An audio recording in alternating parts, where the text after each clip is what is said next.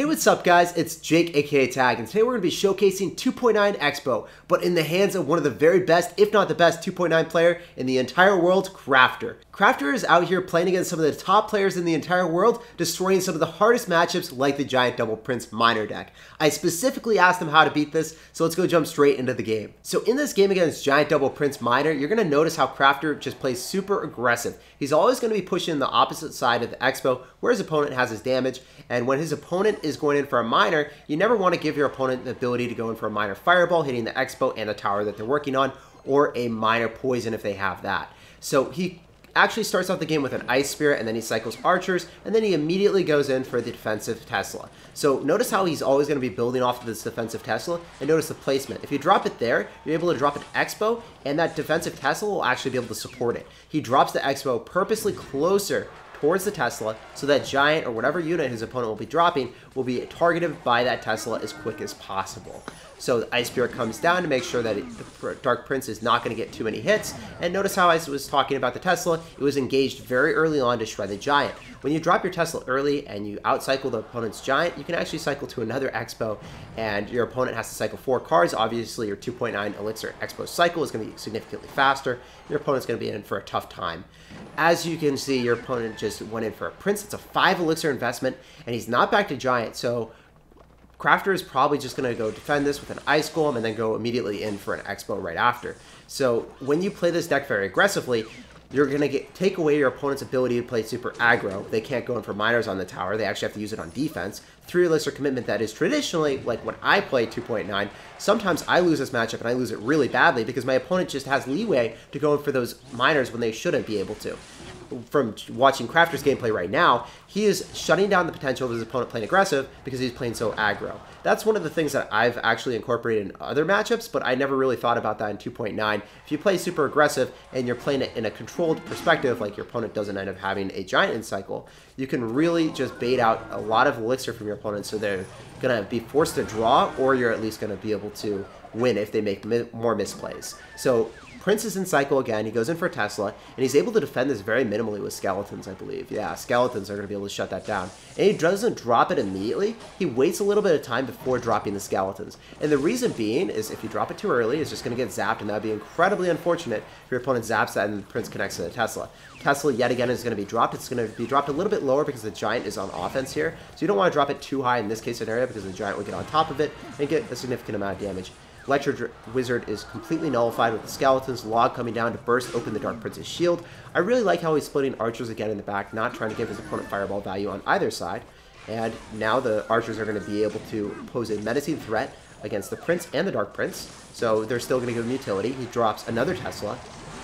So the best players with 2.9 will traditionally cycle as many Teslas as possible to support their XBOW, no matter the matchup, but especially in this matchup, specifically drawing on higher Teslas, so he doesn't really go in for as many XBOWs if he doesn't have that Tesla alive. You're going to see him play way more aggro when he ends up having those Teslas. And he's stacking another Tesla, getting those Skeletons down. The Prince is not going to be able to break through. His opponent just does not have the reaction time to drop the zap there, and the Prince was not able to get through. So now a Giant comes down right into the Tesla, Zap comes down, but guess what? Even if you end up killing that, even if you end up killing Crafter's XBOW, you are not back to Giant, and he's back to XBOW because of the fast cycle. So another thing, just like against Royal Giant Lightning, you always want to make sure, hey, if my opponent goes for an aggressive Royal Giant, I'm going to punish them for that because there's no way they'll be able to get back to it. I can Skeletons around the Barb Barrel, and then I can break through. That's what I've learned from Crafter in that matchup, and in this matchup it reigns true as well. He's just completely playing super aggressive in a matchup that he doesn't have good defensive capabilities. The Skeletons get zapped, Ice Spirit is really not going to kill the Miner, so in that case scenario, you can't really play this matchup without playing aggressive. So he's going in for Skeletons again on the Miner. If his opponent zaps it, yes, it's going to be a negative Elixir trade, but his opponent will get a massive advantage from a damage perspective. So he's going in for another XBOW, even though he doesn't end up having the Tesla there, because he has the archers, and he knows that the archers will be able to kill the Giant. His opponent actually whips a fireball there, and now Crafter's seen his opponent around 1100 HP, and he's elected to fireball cycle. So that's another thing. When his tower is at 2,000, he can actually do that, but if his tower is lower, let's say like 1,500, he probably would not feel comfortable fireball cycling because his opponent has minor, and then he would just be able to break through and do too much damage. He's going to go Skeleton's Round on the Dark Prince, go drop an Ice Golem. He's going to continuously cycle back to another fireball and take away the W. So his opponent is saucing out the yawn, just an utter embarrassment losing this matchup, and Crafter should feel pretty good about himself. I learned a lot in that matchup. As you guys saw how many times I reiterated being aggressive, he was able to overcome a very difficult, if not the hardest matchup in the entire game. His opponent doesn't even have Electro Dragon. He's going to end up having the double princes. Usually it's going to be significantly easier if they end up having an Electro Dragon boss save variation because they're not going to have as many answers on the ground. But if they have double prince, I feel like this is the absolute hardest matchup in the game, and Crafter made it look super easy by playing so aggressive. So let's go jump right on to the next game and see what Crafter has in store for us. So the next matchup that Crafter is going to be showcasing today is against 2.6 Hog Rider, one of the better 2.6 players in ladder as well. So definitely when you're playing this matchup as a 2.6 player, you always go Ice Golem and Musketeer to shut down that initial expo, and if you can, you want to go Hog Rider opposite. But if your opponent fireballs, then obviously you have to go in for a Hog Rider. But generally what ends up happening is the Hog Rider baits out the Tesla from the opposite lane, and then the expo doesn't really break through because the Musketeer and the Ice Golem are able to shut it down. So yeah, there's the Ice Golem and the Musketeer. Fireball comes down, he's actually able to hit both. Usually the 2.6 player is able to separate them a little bit more, but Crafter gets an amazing fireball down and actually baits out the Hog Rider, and his opponent's not able to go opposite lane. Gets a little bit of a connection and gets log damage. So one of the things that you're going to notice here is Crafter is probably going to end up shifting lanes pretty frequently because his opponent is going to be able to fireball the expo and fireball the tower.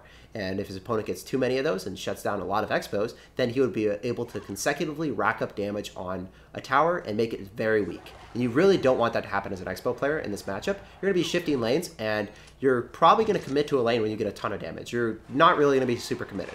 He's going to end up going for an expo here. I assume it once his opponent gets damage on top of that expo and that tower, then he's going to start shifting.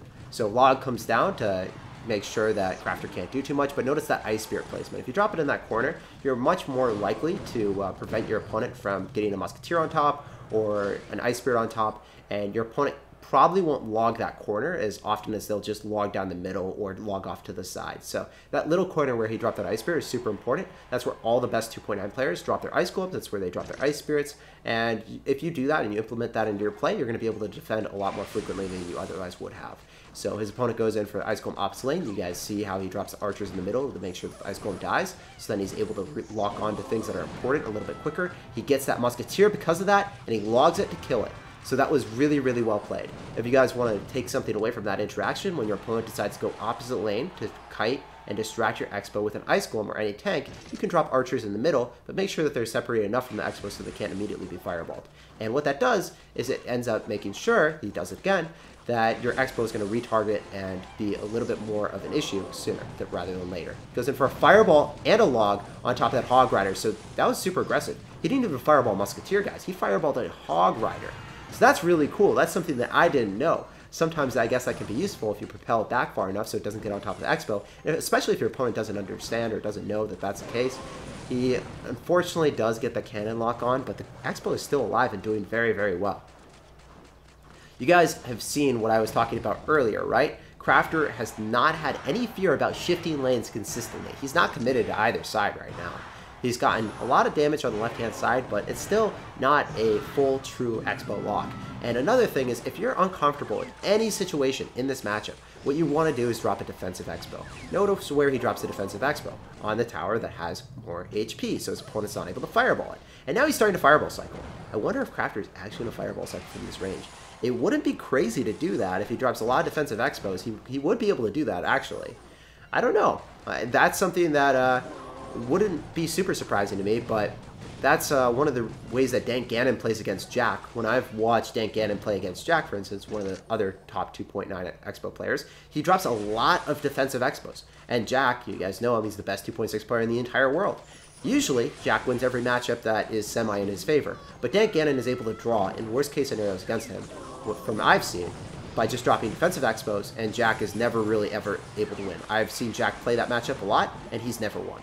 So basically, if you're ever uncomfortable, do what Crafter did, drop a defensive expo, and he actually was able to break through there and snatch the W. Super well played by him. Cannon missed, and unfortunately for the Japanese player. That's all it took. It only takes one X-Bow connection. So basically just play safe until your opponent slips up, and you can fireball even Hog Riders plus Ice Golems and Cannons. If there's not a Musketeer there, don't be afraid. Try to break through, try to get that connection, play safe if you can. He actually separated away that Tesla from the X-Bow, so his opponent wasn't able to get fireball value. Usually the Tesla is dropped in the middle, but he already ended up having a defensive X-Bow there. And as a result, he didn't want to get fireball value on top of the Tesla, the tower, or the X-Bow and the Tesla. So very well played by Crafter. Lots of things to take away from that. Constantly shifting lanes, play defensive X-Bows to stay safe. And let's move on to the next one, and let's keep learning. So we got our next top ladder match against Lava Hound Bait. So what is Crafter going to be doing in this situation? Usually, as a 2.9 XBOW player, you're going to want to go same lane as the Lava Hound Balloon. Let's see if Crafter does anything different, because there is going to be a lot of bait proponents and a miner. Maybe it's going to change how he plays. Drops a defensive Tesla, just like he did earlier. That's something that he has no fear about doing. If he has to cycle, he's been dropping that defensive Tesla at all points. So since he has that defensive Tesla there and he sees a Lava Hound, very interesting to see a X-Bow there. I think that that X-Bow actually kites the balloon, and that's going to be actually really, really well played, because the Tesla would not kite the balloon, but the X-Bow does. So therefore, in effect, the balloon will actually go towards that. So if you're afraid of cycling your Tesla in that position because it won't hit an air unit, that was a really clutch Tesla and X-Bow combination. That X-Bow is something that I learned. I did not know that before. And it got damage on the left-hand side, and it actually was able to pull everything into the Tesla. That was brilliant. That was really cool, man. So now I'm going to be way less apprehensive about cycling my Teslas there, opposed to maybe like holding on to them and just leaking elixir. I feel very comfortable now cycling my Teslas there, because that was one of the main concerns that I had before prior to watching this. Hey man, if I cycle my Tesla there, what happens if he just Lava Hounds opposite lane? Well, you have your answer, guys. That's pro play. So Lava Hound comes down. He's going to go in for another X-Bow here, and he's going to play super aggressive same lane. Notice how much damage he got on the left-hand side, guys. He still went same lane. He did not decide to go for the left-hand tower. So that's one of the pinnacles that you have to understand when you are playing X-Bow against Lava Hound Balloon. No matter what, you want to go same lane because you want to be able to defend. I wonder if those archers are going to get hit by the Death Bomb. I really hope not. I think he might have spaced them out well enough. Yeah, wow. Yep. Why would I even question him? Why would I question him? He's just playing too well. Goes in for the Ice Golem to make sure that the archers stay alive. And his opponent was expecting like skeletons, I think. Archers are actually going to get some chip damage on the left-hand side. He's going to be going in for the right-hand side again. I guess he's just going to try to take both powers and assert dominance to the highest degree. He's going to fireball that? Oh, man. Really quick on that as well. Ends up doing a ton of damage to the right-hand side. And I feel like Crafter is just in a great spot to win this game. I think that he's probably going to end up going for another X-Bow. And Balloon comes down, so yeah, he's going to go for another X-Bow. He has Tesla in cycle. I wonder how he's going to position this. I assume, yeah, the X-Bow is going to kite the balloon. That's evident. You can probably go for Tesla lower to make sure it targets the balloon first. Yep. Super well played. The balloon was targeted first because it curved off to the side, allowing him enough space to work in that Tesla and just surgically assassinate it. So well played. He's going to go in for another X-Bow, and he's just going to show us a masterclass on how to evade any damage from Lava Balloon. Just drop your Teslas in the middle if you want to cycle, and consistently go same lane, and it's a pretty easy matchup. So GG, and well played to Crafter. Let's move on to the next one, guys. So our next matchup is going to be against 3 Musketeers Elixir Collector. In this matchup, it's actually quite difficult to win if your opponent has a lot of tanks, as we see right here. We see the Dark Prince, we see the Hunter, we see the Ice Golem, and we see the Battle Ram. It's going to be interesting to see if we see Barbell or not. Anyway, we are already seeing 3 tanks right out of the gate from this Savage, and he's going to be spamming Crafter completely no mercy. So he's going to have to go Skeletons off of the lane, trying to defend with the minimum amount of Elixir. I wonder if he goes Archers to bait out the Bandit. He does, and he actually has to go and Fireball and eat a Bandit hit. That's quite unfortunate, the start there for Crafter. But, you know, it takes priority fireballing that Elixir Collector early on, so then you get back to Fireball for the 3 Musketeers. If you guys noticed what he did there, he actually put priority on fireballing that Elixir Collector first. So he was able to get back to the Fireball and cycle. Obviously, a card that you cycle first can come back to your hand. So opposed to dropping defensive cards there, he actually went for the Fireball before that. Very, very interesting to notice the order of operations from Crafter there, and I think that was pretty cool. He's going to end up splitting Archers again, make sure that he's able to defend everything, just playing very defensive, passive, not going in for X-Bows when he sees Bridge Spam. So he's playing this a little bit differently than he was playing the Giant Miner deck, and he's playing this a little bit differently than he was playing against Lava Hound, because he's just very pinned down by the amount of bridge spam there. So when he sees that his opponent's cards are out of cycle that he used, the Battle Ram is not in cycle, and the Dark Prince wasn't in cycle, he went in for the X-Bow. He waited for his opportunity. He knew that his opponent really couldn't punish him super hard.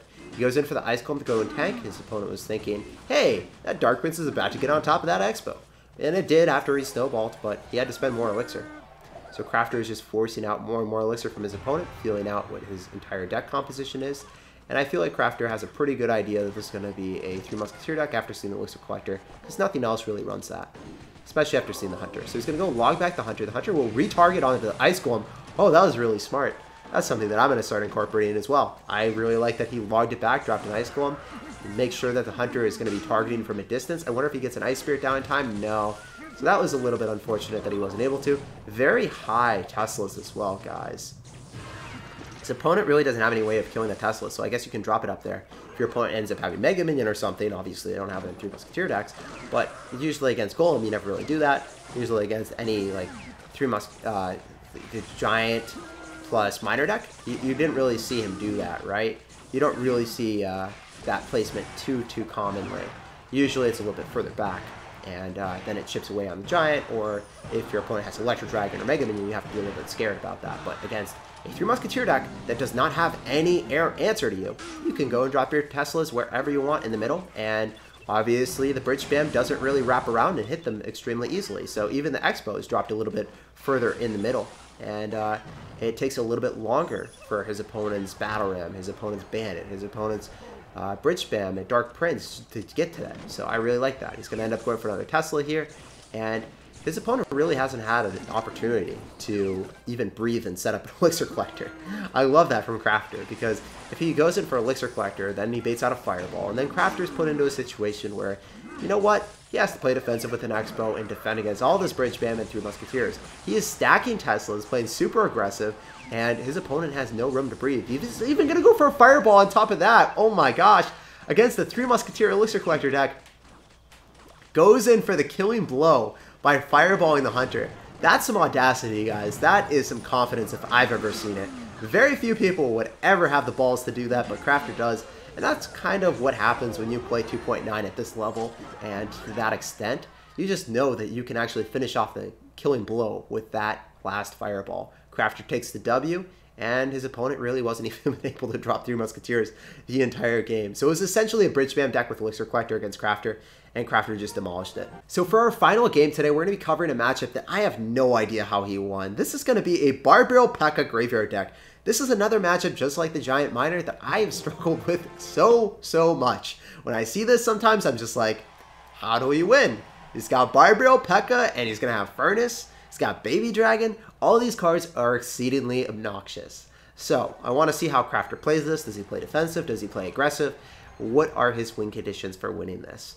So we end up seeing the Archer split. Maybe he's thinking, hey, okay, well, he probably knows this guy from High Ladder. AZ is a pretty common graveyard user, so he probably knows exactly what he's running. He's going to go in for a defensive Tesla there to snipe the Baby Dragon. He's probably assuming that Graveyard might even come out there, but his opponent doesn't. He actually goes in for a Furnace at the river to get Fire Spirits right on top, and the Furnace is actually going to be tanking. That's a really interesting play. Log comes down from Crafter. He's going to get a considerable amount of damage on the right-hand side, so he might have already won the game because his opponent kind of overextended with the Baby Dragon and other stuff in the opposite lane. So if your opponent does overextend and you do take a formidable amount of damage, I guess like one of the things from Crafter that we just learned is just go home for the Expo, test the waters, see what's up.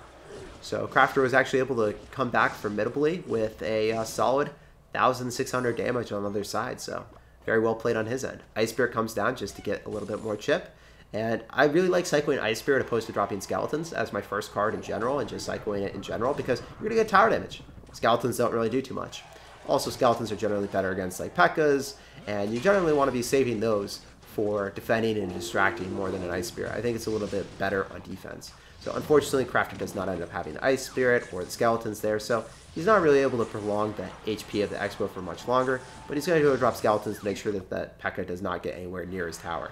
So at this point, yes, he has a lead, but how does he break through it this time?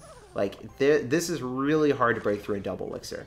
AZ has done a pretty decent job at keeping the tower alive. Archers are here getting cycled into him. Is he going to log? He does log, but that means he doesn't end up having log to clean up the graveyard Skeletons. So Baby Dragon coming down. Graveyard is in hand. He knows that his opponent potentially will do that, so he's going to go drop a defensive Expo that cannot be poisoned. So if you guys notice the right-hand tower, it actually is not going to be able to hit the Expo and the right-hand tower with poison. Very well played. Goes in for a Fireball to cycle. So it looks like Crafter has just realized it's near impossible to break through and get tower damage against this guy when he's got a P.E.K.K.A there.